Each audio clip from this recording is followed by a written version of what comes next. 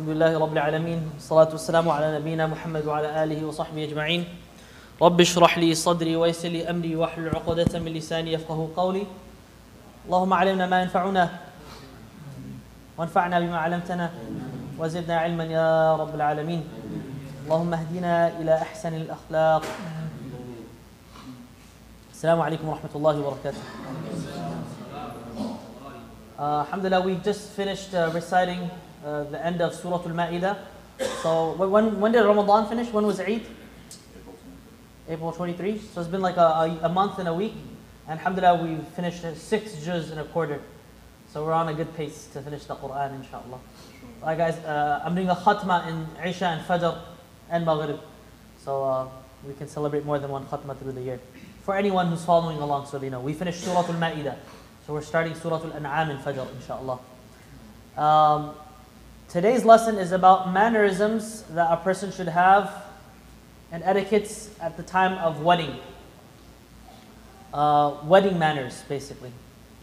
Weddings, of course, it's part of the sunnah of the Prophet ﷺ. Having a wedding party is part of the sunnah of the Prophet ﷺ. Having an event and a party, it's part of the sunnah. May Allah grant all of the young guys here, wives. I mean. Is it just one? I said just one. I want beautiful things. Huh? What about Beautiful wives. Yes, of course. What about the old men? The old men? Yeah. Khalas, your time is done.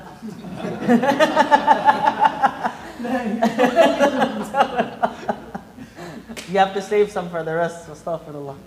SubhanAllah, should I mention it? I'll mention it. Ibn Hajar, one of the great scholars who wrote the very famous commentary on Sahih al-Bukhari, Fath al-Bari. It's very well known, okay? Ibn Hajar, I just read today that at the age of 63, he married someone at the age of 33. And so he was away from her for a long time, and he started writing poetry. And so some of that is still recorded till this day. If someone invites you to a wedding, you should accept the invitation. Unless you are aware, again this book is by Shaykh Abdul Fattah, unless you are aware it may include prohibited acts. Of course, as we all live in the West, not every wedding is going to be abiding by Sharia guidelines.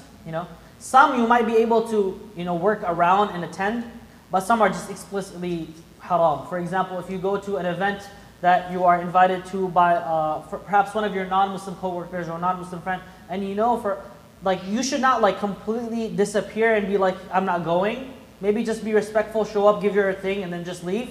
But to stay there and be a part of that event and see the dancing of the woman and hearing the loud music and seeing all of that and seeing them get drunk, that's not permissible. That is not permissible. But if you're going to a Muslim wedding, you don't have to worry about that stuff. Attending a wedding, as I said, is part of the sunnah of the Prophet ﷺ. Sallu alayhi. So if someone invites you, it's kind of like their right as a Muslim that you attend the walima. If someone invites you to a walima, you have to go unless you have an actual excuse or a reason not to. Islam actually endorses performing the marriage ceremonies in the mosque. And there's a hadith that aid this, and that's why the second phase is actually going to come in very handy for all of the events and stuff like aqiqas, walimas, obviously extension for the musalla, for whatever events happen. So Islam actually does encourage having the walimas at the masjid. There's a hadith of the Prophet ﷺ, this is in Tirmidhi and Ibn Majah, announced the marriage, execute it at the mosques, and celebrate it with drums. So the daf, so you could celebrate it with, a lot of people, they think that Muslims, at least the ones that are very religious, they think that their weddings should be dull. No, who said it should be dull? Weddings are not supposed to be boring and dull. Muslims are supposed to be celebrating, they're supposed to be dancing, they're supposed to be daf, they're supposed to be singing and all of these things. But with Sharia guidelines, you see? That's the main thing. But is it okay, can Muslims dance? Let me ask you. Yes, is it haram to dance? No, it's not haram to dance. Who said it's haram to dance? Nobody said, okay, alhamdulillah. It's not haram to dance. But again, it depends how you're doing it, of course, right? Like they do dabka, the Palestinians, they do dabka, and even many different cultures, they have their own style. If you go into any Arab wedding, you'll find that they're dancing with the swords in Saudi, and even they see that we have our own culture, but sadly we're very influenced by Hindus. So sometimes we might go a little bit extra. But generally, you find that all weddings include some dancing, some singing, and stuff like that. So it's a religious Muslim does not mean that he does not celebrate. You can also celebrate, but just within the guidelines of Sharia. Huh? It's the mixing that's the issue. That's the main issue. Yeah. Huh? Yeah. I'll get into that. The difference between the Prophet ﷺ, he reports in Tirmidhi, Nasa'i, Ibn Majah, the difference between a halal wedding, a halal relationship, and a haram relationship is its announcement with celebrations and drums. Right? The difference between you being in a haram relationship and a halal relationship is that you make your halal relationship, your wedding, public. You announce it. You don't secretly go get married. Secret marriages are not marriages. I'm just letting you know. Secret marriages are not marriages. So you have to announce it publicly and celebrate it and do it with the drums and all of that. And there is no dispute amongst Muslim scholars that in a wedding celebration, the Prophet ﷺ allowed women to use drums. So women can use drums, and the majority opinion is that men can also use drums at the time of wedding. The purpose of making it public is to distinguish between an evil and illicit relationship and a noble and honorable marriage. Right? A nikah is something that you're basically announcing that we're now establishing a family. And we want to make this public news. It's good. Right? You're building family, and families build communities. So that's what makes a difference. What makes it different from a haram relationship. So we should be announcing our weddings and hosting, of course, walimas. Attending a wedding is one of the duties of brotherhood amongst Muslims. Of course, it fulfills the requirement of announcing and witnessing a marriage. Again, who knows the arkan of a nikah? What do you need for a nikah to happen? You need a wali, okay? A woman's guardian. You need what else? Two witnesses. And what else? Huh? Mahar. What else? Yeah, mahar. And you need to do ishhar. You need to tell people as well, right? These are like the arkan of nikah. You need to have two witnesses. And if everyone is coming, then everyone is witnessing, not just two people. Huh? Oh, ijab and qabul as well, of course. Mutual consent. That's not true. People who understand this, it's wrong. In the Hanafi madhab, they have a shart. It's called kafa'a, meaning that the woman and man, they have to be compatible with each other. If they're not compatible, then they cannot go and marry off without a wali. Basically, in the Hanafi madhab, they have this misunderstanding that a woman doesn't need her guardian to get married. It's true in certain cases, meaning if they have a similar background, their wealth status is the same, their religious status is the same. In that case, if all of those conditions are met, then she doesn't need her wali, but it's still encouraged. But the rest of the madahib, and this is the opinion that I push for, is that the woman needs a wali, she needs a guardian, because the guardian acts as a caretaker. You don't know. Let me tell you this, women they have terrible judgment when it comes to men. A man knows what a man is like, right? So as a father or a brother or someone who takes that position in that woman's life, you can be that filter for her. That this person, I know stuff about him that you just don't want to know. So it's important for a woman to have a wali. The manners of attending weddings.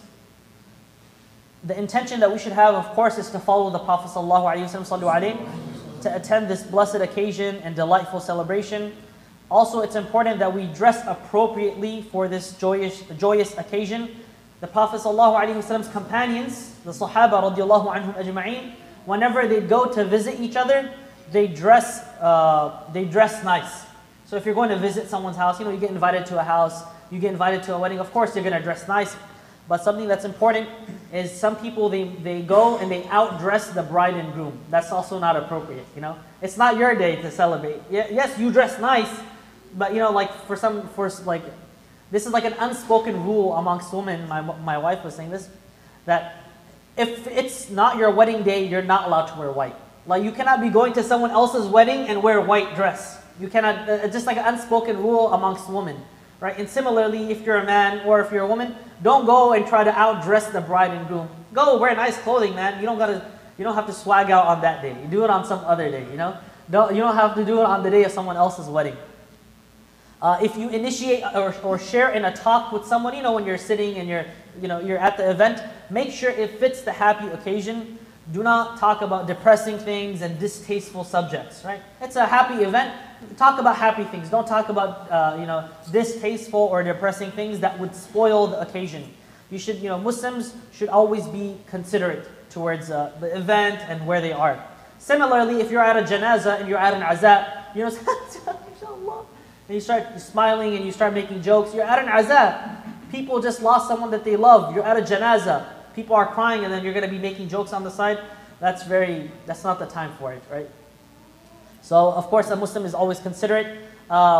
When they get married, you should congratulate the bride and groom by repeating what the Prophet ﷺ what he said, say with me, Barakallahu lakuma wa baraka alaykumā wa jama'a baynakuma fi khayr. Okay, that is from the Sunnah of the Prophet ﷺ. Islam permits women to celebrate weddings by singing joyous songs. Of course, this is women amongst women, accompanied by a drum beat. So women could be singing and they could be dancing, they could have the beat, they could have all of that, right? So long as it's, of course, if there's no ikhtilaf that's happening. Such poems and songs, though, that the songs that they're singing should not promote lust or lewd things, right? Or portray physical beauty. It should just be delightful and decent songs to express their happiness with this marriage, right? Any typical, I don't want to say typical song, but usually in Arab culture they have this. I haven't really seen like a religious Desi wedding in my own life, so I don't know how it is personally. I mean, they exist, they happen, but it's just not as common. And I personally have never witnessed it because my family goes all out.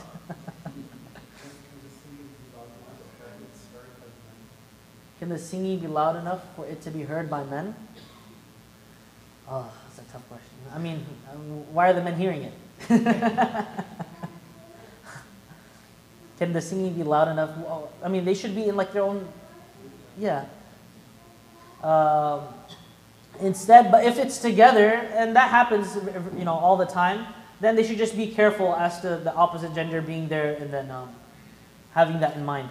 Aisha radiallahu anha said a bride was led to her Ansari husband from the Ansar. The Prophet ﷺ, he then said, "Oh Aisha, did you not have merriment? Sing songs and stuff like that." The Ansar, he said, the Ansar love fun. He said the Ansar, they love fun. And so he was referring to the singing and beating of drums, of course, sallallahu alaihi wasallam. Ibn Hajar, the same one who I just mentioned, who got married at 63, in Fath al-Bari, he mentioned that Aisha radiallahu anha, she recalled that the Prophet sallallahu alaihi wasallam, he said, "Why did you not send with her a singer girl with a drum beat, in a wedding?" So again, aiding the fact that it's permissible for women amongst each other to be singing and dancing and having a beat. That's totally permissible. And again, with men, amongst men, that's also permissible. The Prophet ﷺ, Aisha said, singing what? He said, songs sung at weddings must be decent and contain similar wholesome and seemly meanings. Songs of lust, passion, and immorality should be avoided. Right? So that's just some of the adab. Let's mention another. We should not be showing up uninvited. If someone does not invite you to something, you should not show up uninvited.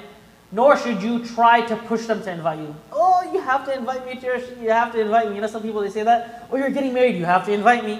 That's not appropriate, You never know the person's budget, you don't know the person's expenses. Maybe the guy doesn't like you, Maybe you know him, but you don't know his children. His children are the one getting married, So don't show up uninvited, and then don't push an invitation either. That's not appropriate. Again, don't outdress the bride and groom. Don't just invite rich people. Sadly, this happens sometimes amongst very wealthy community members. They might only invite rich people, and they don't invite those that are poor. The Prophet ﷺ, or I believe this is a statement of Abu Hurairah, I'm not sure.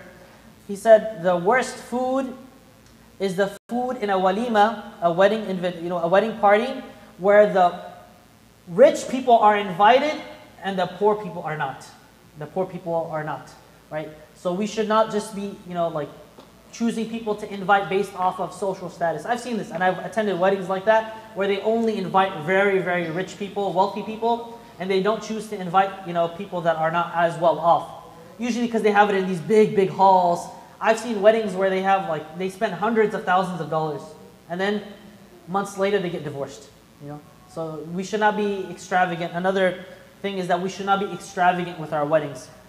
We can have a nice wedding in a nice venue, make it elegant, make it beautiful, but not to be overly extravagant. That's not from Islam. Allah subhanahu wa ta'ala tells us, وَلَا تُسْرِفُوا, don't waste. And I can tell you how many times I've seen where couples, they'll do huge weddings and they end up getting divorced. I mean, think about that. That's so sad.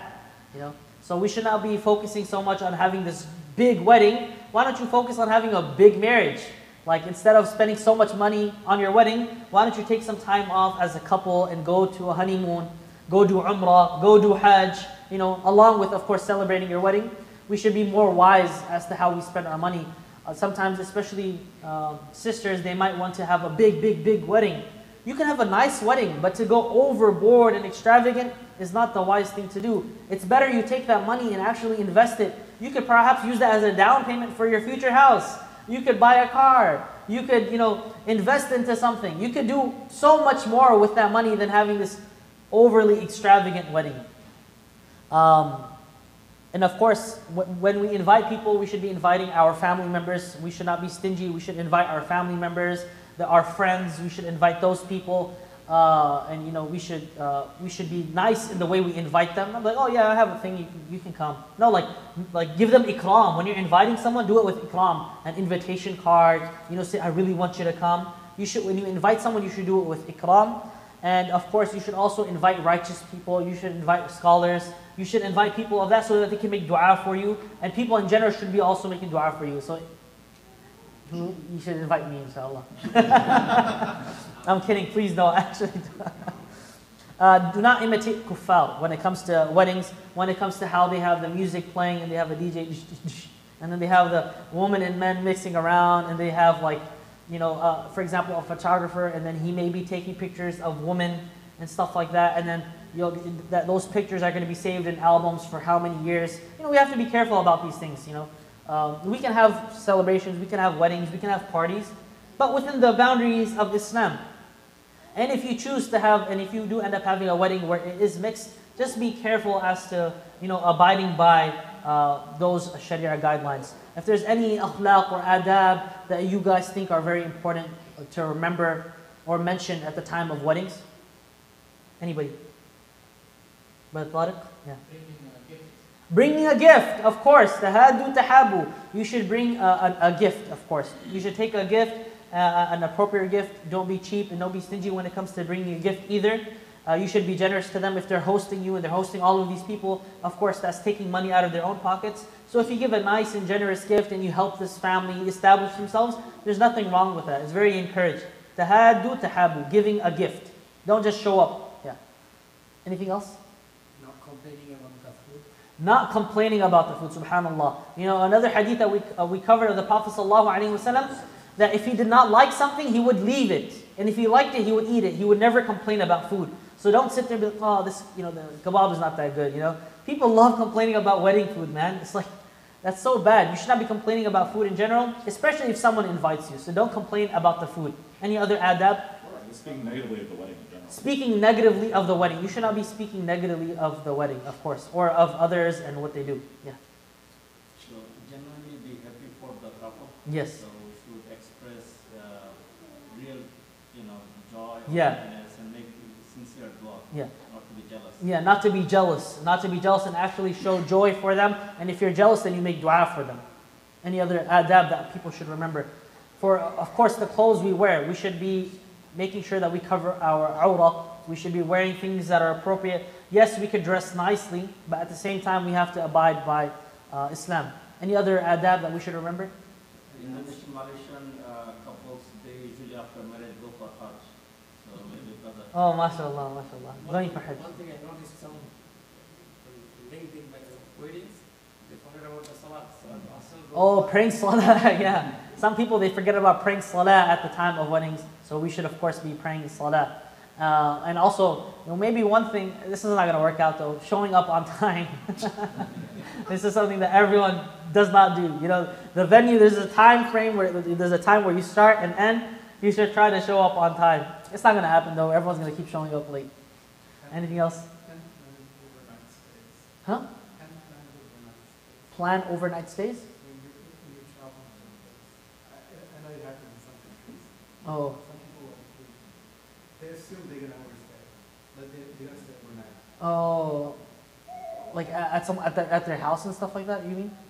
They count on the guest. Oh, yes, exactly. Oh no, do not be a burden on the person that's inviting you for the wedding, especially in big weddings, for example. In Desi, Arab, and all. I'm sure all cultures where they expect the host to be treating you like you're the person getting married. No, get your own hotel, get your own car. Try to help them. Don't be a burden on them. You're right, very true. Any other adab or etiquettes? Yes. I need some you young guys too. Come on, think you guys are about to get married. Think of something. So on the same line, at the same time, Yeah. as a community member, we should ask the host families if they need any help. Oh, subhanallah. Yeah. Very important. Yeah. Sometimes they get overwhelmed. Yeah. You should ask, the person that's hosting, do you need any help? And actually be genuine and sincere and asking. And be of assistance in any way you can. I mean, especially when you host an event so large, you're going to be dealing with so many things. It's going to be almost impossible to do it all yourself. So if you have help from other family members, and for those that do not have big families where they live, then community members. The community becomes the family, Any other adab? No? So the incident that you mentioned, inviting only the rich. Yes. When I was little, I still remember there was a wedding. Yeah. Right in front of their house, there was a owner of rickshaw puller. He has a bunch of rickshaw. Yeah. So they invited everyone. Except the but rickshaw not people. This poor guy. So I felt, even when I was that little, Yeah. I felt terrible. that- Wallah, it's so bad. Yeah, it's so terrible. It's very common. It's very common. So you were rich No, I was not rich. because you were invited a rich. Brother Akbar was because he was at that wedding of the rickshaw man. Was a big I'm Mimon, so Mimons they invite each other. Mimons are like the businessmen of Pakistan. Any other? Nothing? So different topic. Mashallah, we have few brothers and sisters going for Hajj this year. Yeah. And the issue with this time, last year and this year, there is no muallim. Yeah. And most of the people are on their own. Yeah. So it may be very appropriate that if you can teach us that how to do the Hajj so they don't struggle. Okay. Because over there, most of us don't speak Arabic. Inshallah. So it may be a good idea. I've already been getting Hajj questions, so inshallah I can maybe do that. But if you can practically show what to do, how to do, inshallah. Okay, inshallah, do that. Especially Workshop. right now, we don't go to group from the US. Yeah. Say they decide Yeah. who in the group is Yeah. going to. Inshallah. No, it's a good idea. It's on the heart simulation at NIA, Oh, yeah. Last year, one Parmiz Malona, Yeah.